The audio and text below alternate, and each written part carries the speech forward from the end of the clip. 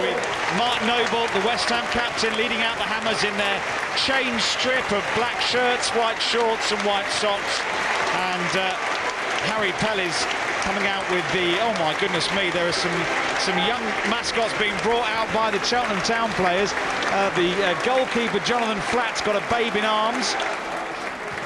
Side, and now Noble centrally clips it out wide to Byram on that right flank.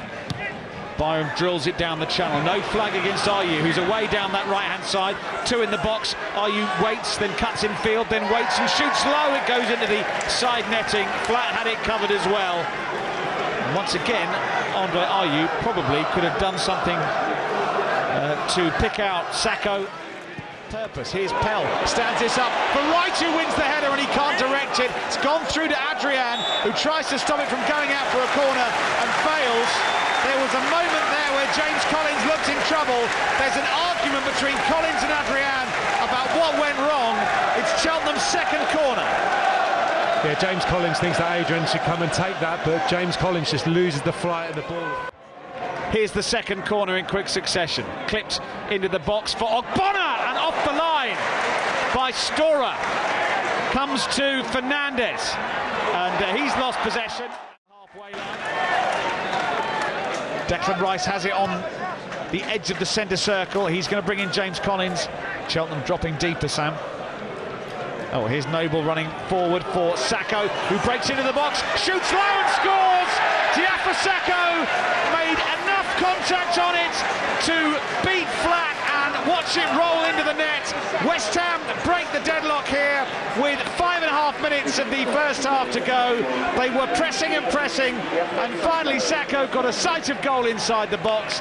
Wasn't the sweetest of strikes, but it's in the net, and West Ham lead 1-0. Yeah, very patient from West Ham. They tried, they probed down this left-hand side. It was Declan Rice who actually picked the ball up, played a lovely ball to the right-sided centre-half. Mark Noble picked it up in a nice little position just beyond their midfield four and slid a nice ball down the side for Sakho. He got in between the full-back, Cranston, and the centre-half, Boyle. Then, of course, it's the international break, so they won't play a home fixture in the Premier League or indeed in any other competition until the middle of next month. Here's Sakho sweeping it forward, and now Ayew's inside the box, and it's going to roll in for number 2, and it does.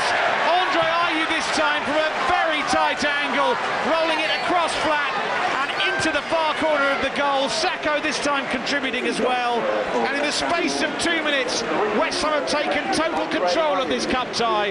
Andre Ayew scores and it's Cheltenham 0, West Ham 2. Just a series of 50-50s really in the middle of the park, and West Ham competed stronger and better than their Cheltenham counterparts, and it was Sakho on this occasion got turned on the ball, acres of space, could have taken it on by himself, opted to slip it to his right hand side, while Ayew had made another really intelligent run. And again, the finish isn't an erring, struck into the net. It's the angle on the strike, it's the position of the finish right inside that far corner, just creeps over the line. 2-0.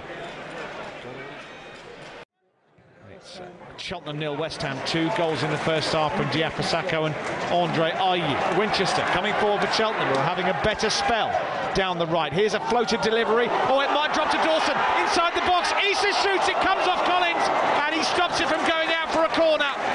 West Ham were in trouble there, and they just managed to get men back, and two players almost got each other's way. Issa shoots down the throat of Adrian, but there were two Cheltenham players with the ball at their feet, and they couldn't work out who was going to strike it. Yeah, Dawson and Issa on the far post. Eventually Issa sorted his feet out, shifted it inside, looked like he was just going to try and bend it towards that far post, but James Collins took up a really intelligent position.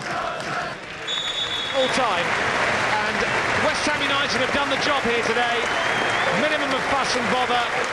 Slaven Bilic might have wanted more goals, but the 2 goals will do, both of them coming at the end of the first half from Diafra Sakho and Andre Ayew. They have got the job.